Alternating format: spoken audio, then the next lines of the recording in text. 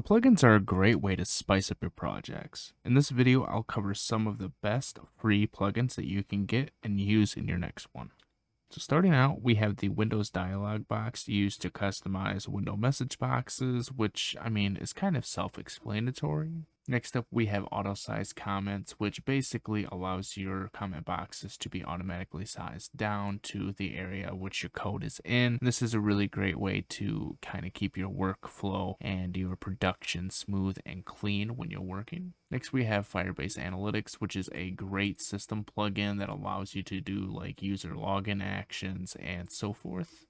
And lastly, we have the Android Play Billing, which allows you to, of course, kind of like, as it says, once again, use the Google Play billing method. So like players can buy like consumable and non-consumable products or like subscriptions in your game to like take ads off and etc. So if you're a mobile developer, this is a great plugin for you as well. Sadly, this is only for Android. I'm not sure if there's an iOS version of this or something along those lines, but that might be something we can look into later as well.